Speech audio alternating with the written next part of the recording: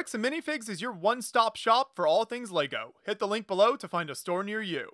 Hey everyone, Joshua Hinland here, and today I'm with Rich in the Atlanta, Georgia area, and we're taking a look at the ultimate LEGO castle layout. You might also see some amazing LEGO castle sets, so we'll have a separate video going through all of these castle sets as well.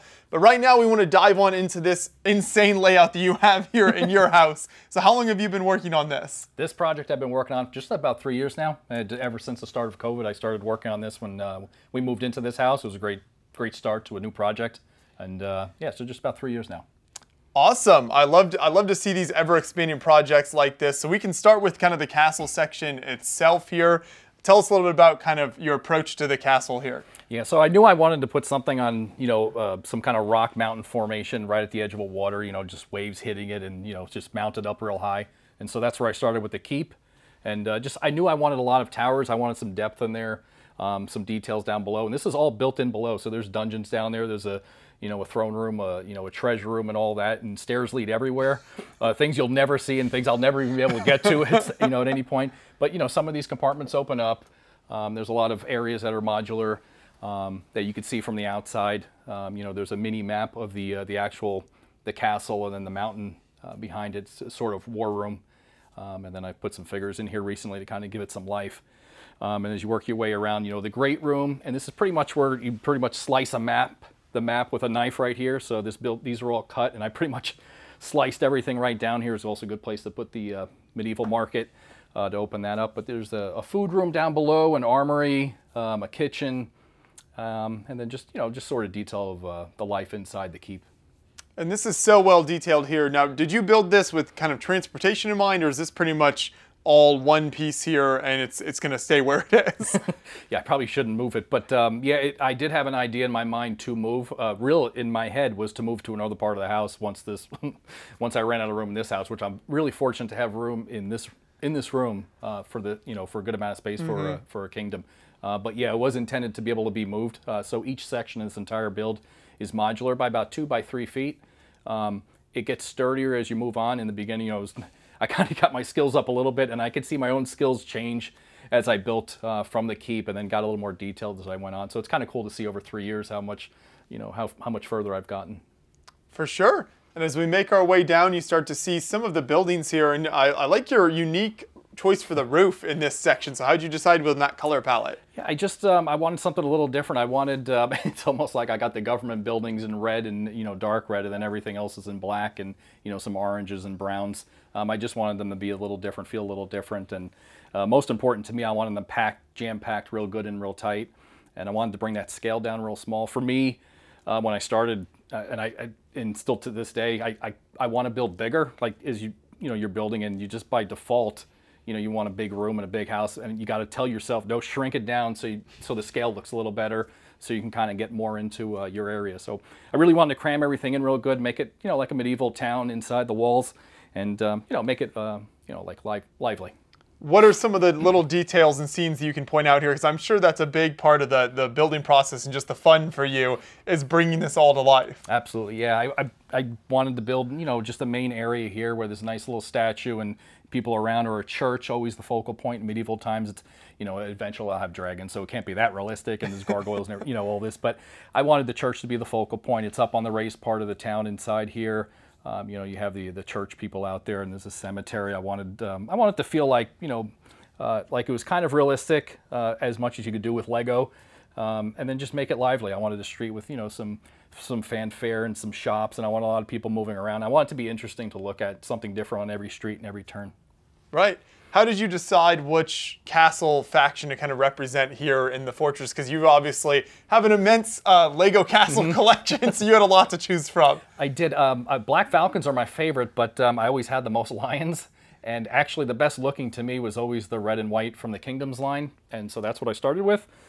Unfortunately, side note, when they came out with the new lines, they went back to the old style, so I had to kind of change my flags up a little bit, because that's where I knew I was going to get a lot more of my newer armies from.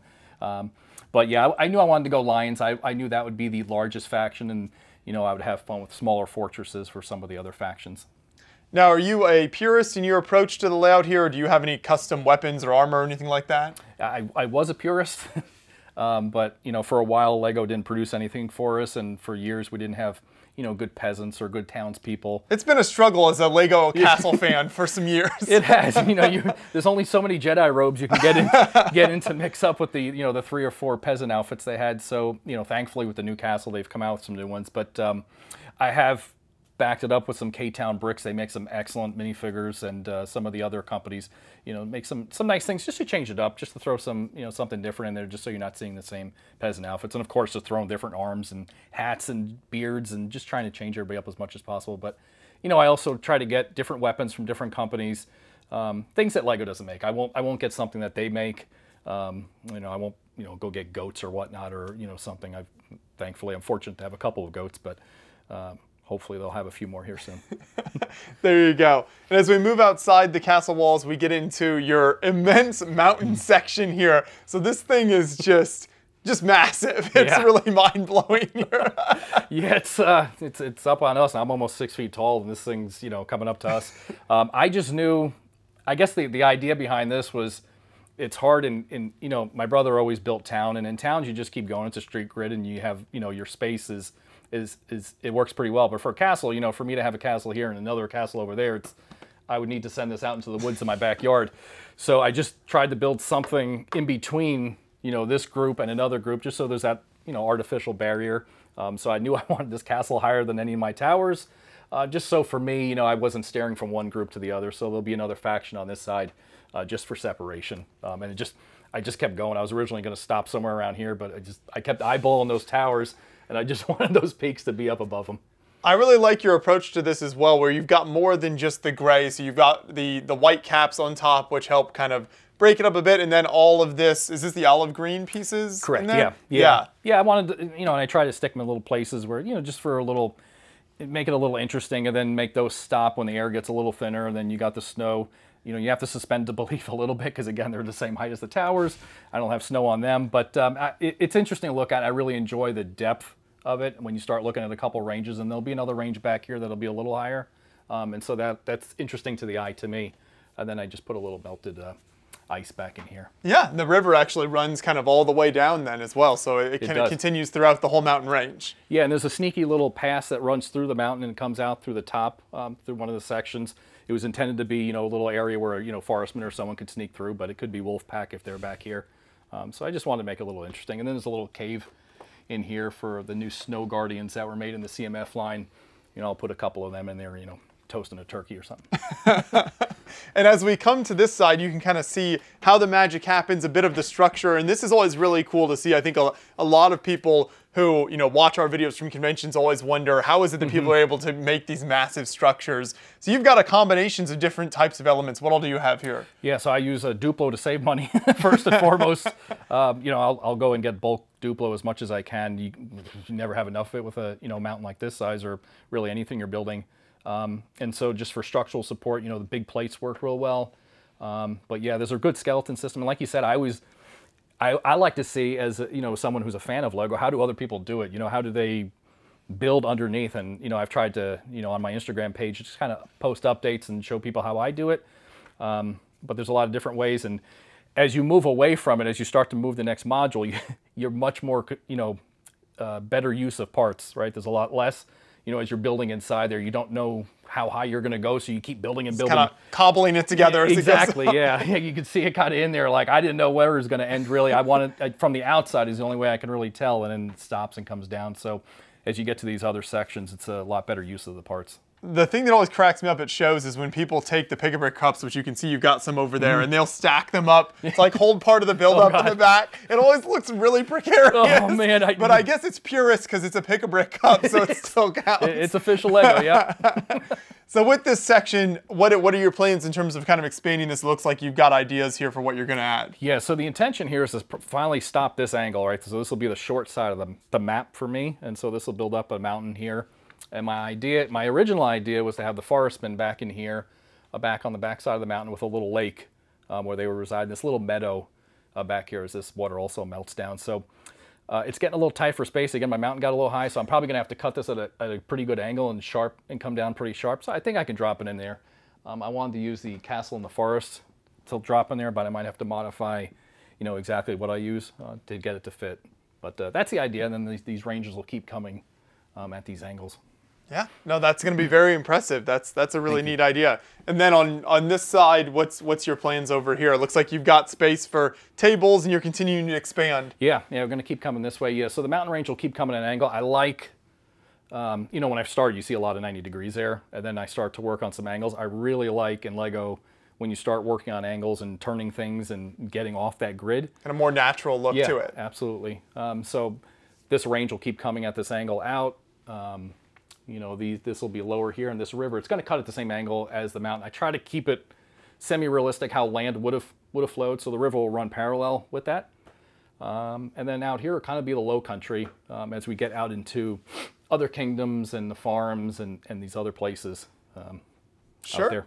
And I'm always interested in people who have done really big builds like this. I'm sure you get a lot of repetition with all of the rock work and even some of the castle work and stuff. So what are some of the things you learned there in terms of, with all that repetition, still making it look kind of natural like we were talking about? Yeah, so I try to, like even on the snow areas, I try to keep the snow where it would stay, you know, where it would not melt. So I try to, best as I could, put them into the crevices, into the corners, and just keep the angles interesting as you're working your way up. You know, I got a little too fancy with the smaller slopes there. I probably should have hit with the larger ones, but you're trying to work an angle back, and it was getting a little tricky for me. But yeah, you try to keep that all in mind. Follow the big plan. You know, as you're working your way back, you have to take a step back every once in a while and just make sure it's going the direction you want it to go.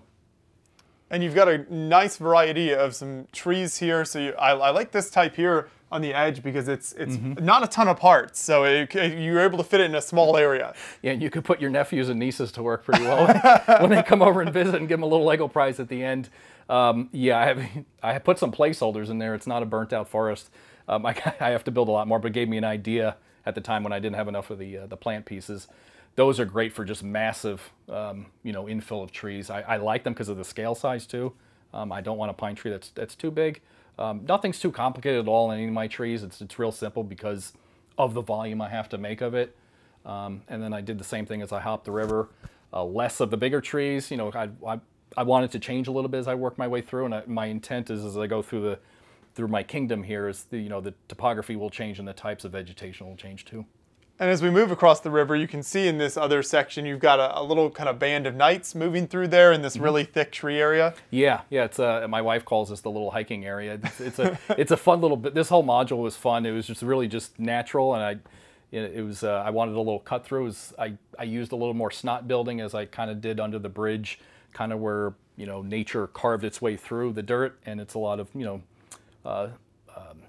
curved slopes running through there on snots. Just to make it look a little more natural, and it's just nice little gradual climb, and we'll get to a peak here a little bit, with probably this next module, and it'll finally drop off into the low country for a little bit. With all of this landscaping, do you take inspiration from any particular places, maybe here in Georgia, or just like images you've seen online, or just kind of all your imagination sitting down with parts? Yeah, so it's probably from experience from from running around, from Georgia. I grew up in New York, upstate. I grew up in the city, but going upstate and visiting my family. Seeing the country to me, like an hour north of the city, everything was out, was country, outside the city. But you take all those pieces, those things for nature, for the bridge. My inspiration came from the St. Charles Bridge in Prague. I went there a few times. I was fortunate enough to work for a company that I traveled a lot for, and it doesn't look exactly like it, but the idea was to get some statues with a little curvature on where they come out, and just that little tower portion in the front of it. I was very happy with how that bridge came out. It's not super fancy, super complicated, but for me, I was very happy with it. It's unique though. I like that. Yeah, when you look at the statues with those kind of rounded areas, it's something a little bit different, which is cool. Mm-hmm.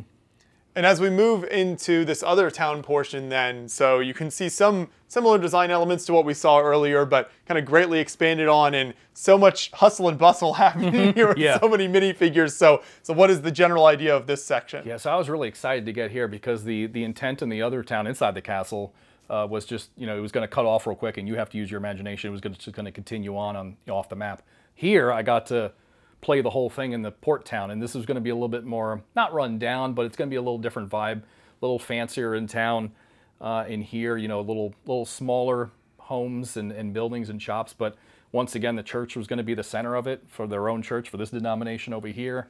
I got to tell you, I was pretty happy as I was building around it and kept going. I was really pleased with the way that church was looking as I kept moving, because it's the focal point everywhere I walk around, and I look at this thing from all around the room, and it's the way it should be, the way how the time was. It really stands out, yeah. Yeah, and I purposely made it a different color, maybe a little older, a little different time frame. They built this one as opposed to the one inside the castle, maybe later on. And then I have little guard towers around, and there's a wall that, you know, that separates the port from outside of town. And I just wanted a lot of little alleys and little angled roads and streets and things, and a lot of people just pouring in. And, you know, I'm just going to look forward to building some ships and getting them in, you know, on the docks and seeing all that trade happen. I've started some of it, but I really want to emphasize that trade coming into town with the different factions that have their own, to me, it was, you know, whether realistic or not, I wanted them to have their own little trade buildings, you know, for some of the other factions that are friendly to the Lions. Yeah, I like this blockhouse area here as well. Kind of nice looking defensive structure that ties in nicely with all of the road work and kind of landscaping sloping down to the beach. Yep, yeah, and this will be my shipyard, my shipbuilding yard. And I use the the goat boat as my sizing template for it, so that fits here. It won't be that, but I'm going to build a frame of a ship, just so it appears, you know, we're building, and we've seen these in other people's builds, and I just like that idea. Like, that's where you build it. You know, there's an observation area to make sure everyone's doing their thing, and, you know, I'll put some woodworking underneath here, and there's some more little shacks here where all the wood is stocked, all the parts are for the boat, and that's where that'll be. And then, you know, you could slide them right out to the water, and then there'll be another tower right there, kind of to match the other side of the tower as the kind of bookends to the port town. And with all these little buildings in here, you got them at crazy angles and placed all over the place. So do you build those separately and then kind of place them in there, or are you do you have kind of the footprint of it down and you know exactly where that's going to be? I have a pretty good idea. Yeah, on my Instagram page, you'll see kind of it almost looks like a new subdivision. You can kind of see some lots coming in, but I have to do it because I got to know where I'm going to need to drop some tiles in, because every one of these I can lift out. I can lift out the second floor, they're all modular, and then I can lift the whole thing out if I need to. And then all of them, they're not furnished, but every one of them has their wood floors, a fireplace. They're just missing their furniture, just waiting for their buyers to come in and move into the neighborhood. But so I wanted them on angles again, you know, speaking to that whole get off the grid kind of thing, the 90 degrees. I want them to be angled roads, and I just love to stick my head down in here sometimes and just look down the streets and look at them curve down and up and around, and just make it look like, you know, to me, you know, as a child and growing up with Lego, everything was 90 degrees. And this is just more interesting to me, and it's try to challenge myself a little bit, you know, as I'm building it. Yeah, that's always good. And I'm sure with a project that's gone on years like this, you're always looking for ways to kind of push yourself creatively and, you know, what can I try next? What can I do that will really kind of continue to up the ante here? Yeah, and and again, I consider most people better than me in building, but for me, I'm trying to build the volume here. I get a little impatient. I want to keep going. I try to keep them interesting. I'm trying to keep every building unique. I've tried not to do any color combination the same between two, whether it be, you know, the Tudor and the wood color and then the window color. I want every one of them to be different. I don't want to sit here and say, hey, look, there's the same one over there.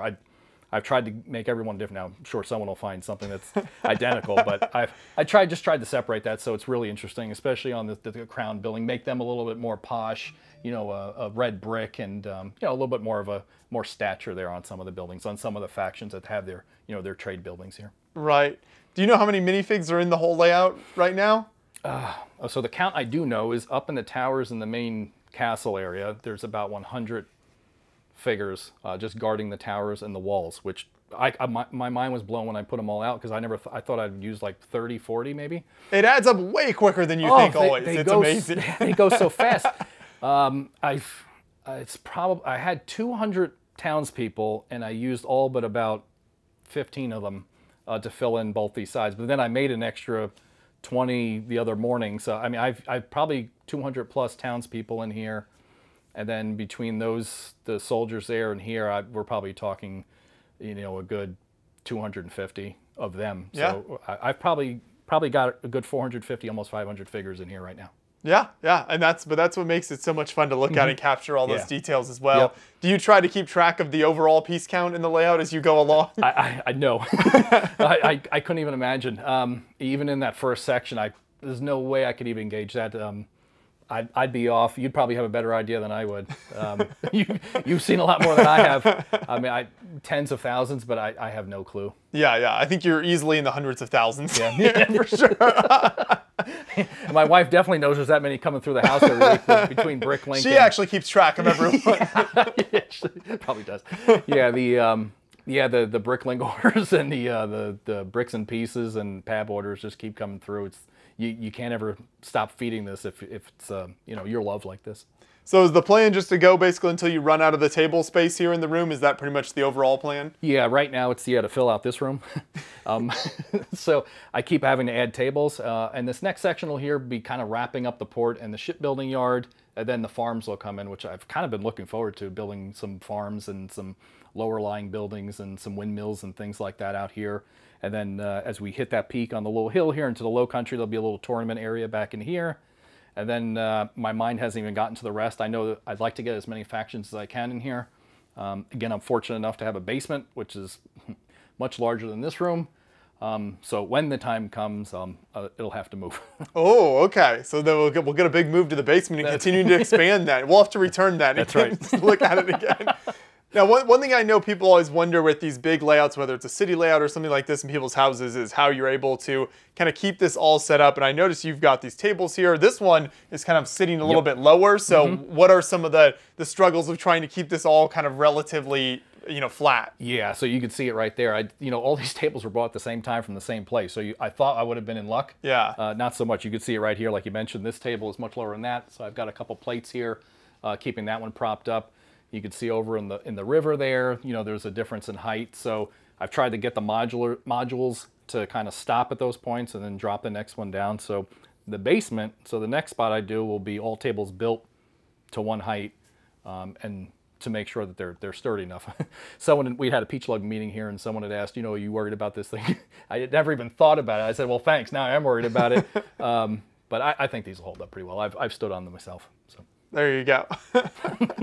Now you have another build I wanted to mention over here as well. So this is a smaller castle build, a little bit more mobile. This one was actually on display at the recent Atlanta BrickCon convention that we were at as well. And we've posted some videos from that show if people want to check those out and see what that show was like.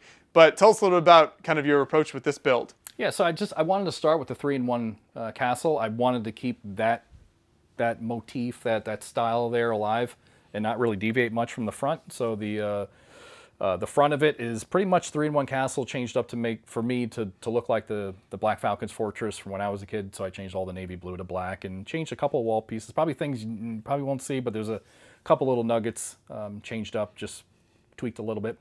And then I just went backwards and built them a little fortress around that. So I wanted some towers on different angles. I got to play more with details on this one than the large one, because being focused on this smaller build, I got to add more detail, slow myself down a little bit, and so it was more enjoyable. So this is definitely more detailed, more interesting to look at than even the the keep of the other one. Again, this all goes inside. There's nice throne rooms, and this is decorated nicely inside with tiles and in rooms and an armory down below. And I added more interesting flowers and plants to this one, keeping the same style. Then for the show, I made it a little orc battle for them coming into the Black Falcons, and a little wizardry and and whatnot. The battle element here is what caught my eye when I saw this at the show. I remember walking by it and seeing these like flaming projectiles coming in. It's not looking good for some of those defenders there. And that's exactly what my wife said when I first had this built. It was just I had the catapulted rocks, flaming rocks coming in, and she said, "Well, these guys are toast." I said, "You're right. There's no doubt about it. Everyone's dead." So I threw the wizard, and at the very end, I was like, "Oh, okay. So maybe it doesn't happen. Maybe the wizard can stop them."